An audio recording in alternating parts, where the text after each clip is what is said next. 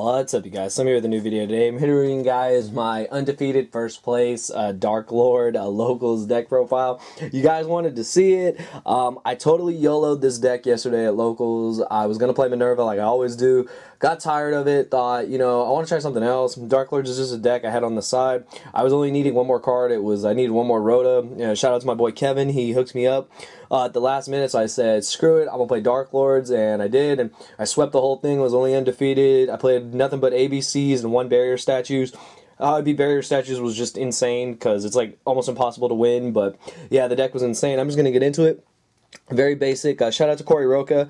I got a lot of inspiration from his list, so that he topped the ARG with. So I'm just gonna get into it. So we'll start with the basics. So 3 Darklord Eggshell. That's your basically your D draw. Discard that in a Darklord card. Draw 2 cards. Really, really good.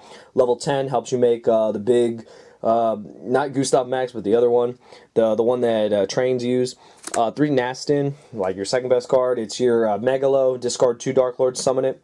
They all have the same effect that you pay 1,000 points, copy a Darklord spell or trap in the grave, shovel it back to the deck. You pay 1,000 and it gets the effect. Really, really good. You don't have to pay cost since it's just applying the effect. It's not activating. 3 Superbia, really good card. Obviously, you know, you contract this back in defense mode. This brings back another Darklord, really good, especially when you can just make rank 8s. And 3 Darklord Zerato.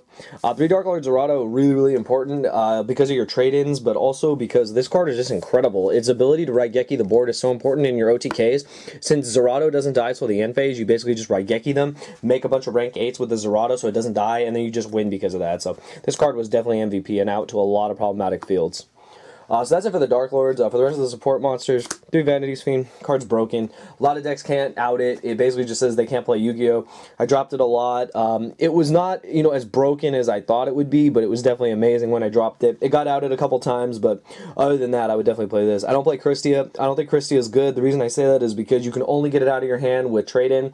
And yes, it does have really good synergy with Superbia, but I feel like this is just better. This is a single tribute, so you can just get it like straight up on the board and just win with it, because you don't really use a normal summon in this deck. So this was really, really good. I definitely keep playing these going forward. And the MVP package was 3 Speedroid Teratop and 1 Talking Board. Shout out to my boy Garrett. He blessed these, the blessed Teratops. I only one game I dead drew the Talking Board, but that was it. This engine is amazing. Before I wasn't playing this at all. I was just playing like a bunch of big guys, and the deck bricked worse than Monarch's brick. So this was super important in the deck. It helps you make Dante to mill Darklord cards. Helps you make Totem Bird to negate spells. Helps you make Grand Pulse to pop stuff. I don't have a Break Sword, but Break Sword would also be in there if I did. So this package was amazing. I definitely suggest anyone that plays this deck plays this engine, because it really, really helps you out. It's free summons. It's tribute fodder if you do need to tribute, and Dante is just really, really good in this deck. Last monsters were 2 Maxi. Really good cards. So that's it for the monsters. Spells, we have 3 of the Rhoda, Banishment of the Darklord, search any Darklord card. Amazing. Shout out to my boy Kevin for hooking me up with the 3rd one. It took me forever to find the last one. 3 Contract, Monster Reborn. I mean, I don't need to say anything else. It's crazy. 3 Desires, staple, obviously. 3 Trade-In, 3 Allure, and an Upstart. It basically feels like you're playing with a 10-card deck. Honestly, you flow through this deck so fast. It's kind of funny for a deck that has so much draw power. I've never had a deck that, like before, it used to brick so much, but even with all the draw power, at times it can still brick because you'll draw like weird combinations of cards. But yeah, and then just the last spell is 1 Soul Charge. Card's broken. And then my 2 traps were just 1 Rebellion, 1 Enchantment. Going forward, I'm not sure if I'm going to play this card. It really wasn't that great, but I see where like stealing a monster is good, but I felt like overall I would have rather had another Rebellion, because even against barrier statues, at least it's an out to them. So yeah, so that's it for the main deck. Very basic, 40 cards. Honestly, I don't think there's anything I would change except the enchantment. It was good. It was solid. The whole deck just flowed really nicely. So it was good. Onto the side deck. 2 Denko Sekka. Use this card to single-handedly come back. I lost game 1 against barrier statues. Game 2 I went first, summoned it. They couldn't play, so card was amazing. 2 Gamma Seals. Card was underwhelming, but it was in there. It was an 8. It was a way to clear problematic boards. I think going forward, though, I want to play Winter Cherries. This deck has extra deck space to play Winter Cherries, so that might be what I do.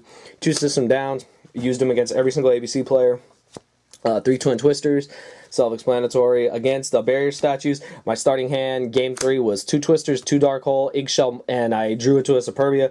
So, I mean, I just, you know, I had it, because I just cleared the back row, Dark Hole the statue, and just, you know, went off. So, it was crazy. And I drew Contract off it, so it was broken. 1 Raigeki, obviously, board wipes, and then just 3 anti-spell for Pendulum decks.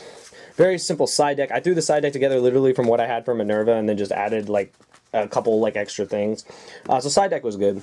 Extra deck is all jumbled, but we'll get into like the main, I guess the main guys here. We have the Galaxy Dark Matter package. You never really use Dark Matter because you can't really send because you don't play dragons, but we play it because it just gives you options. And where is it? This guy, yeah. So these three guys.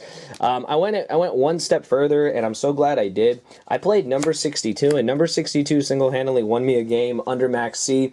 This card, if you don't know, you bring it out with two level 8s, obviously, and when it attacks, it gains 1,600 attack points. Because I went to 5,600, I had that in a Nastin. My opponent was at full life, and I dealt 8,200 because of this card. This card was broken, so I highly suggest try this card out. It's actually really, really good.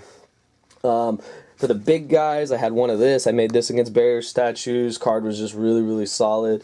You know, it's a Felgrand, just a better Felgrand. I played Gustav Max just in case I could steal a game by burning. And then I played a bunch of 8s. One Zombie Stein, card's amazing. Made it once, just it's big, just gets over everything. One Hope Harbinger, self-explanatory, really solid 8. One Heliopolis, non-targeting, it gets rid of problematic cards. One Alcé, this card's really good, being able to spin stuff. Just really, really solid effect.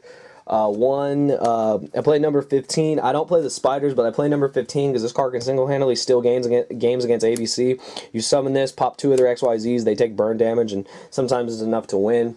I played one Big Eye, only for the 2 Nastins if it ever comes up. This extra deck, like I said, is like super like open. Like I could cut a bunch of cards and just play Cherry's target, so that's probably what I'll do going forward.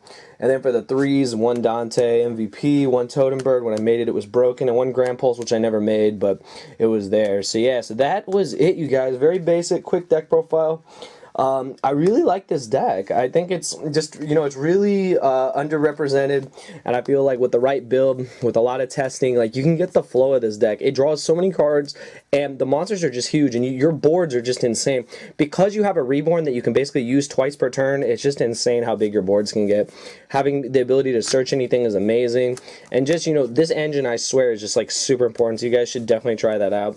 This card obviously will always stand the test of time. Is a very problematic card to get over, but I really, really like it in this deck. And like I said, the rest of these Darklords are just staple. I don't play any of the other ones. I don't feel they're needed. I don't feel they really contribute anything. I would never play Morningstar. I know that card's really good, but you can't even get it out, honestly. So I feel that this list was perfect, and like I said, I would probably just change the one enchantment, possibly to a second Rebellion. So yeah, hope you guys enjoyed the deck profile. If you did, smash that like button. 50+ likes will be awesome for the next deck profile. I know I haven't uploaded videos in a while, but in the new year, we'll have a more consistent schedule. So anyways, I hope you guys enjoyed it. Give it a thumbs up, and thank you for watching.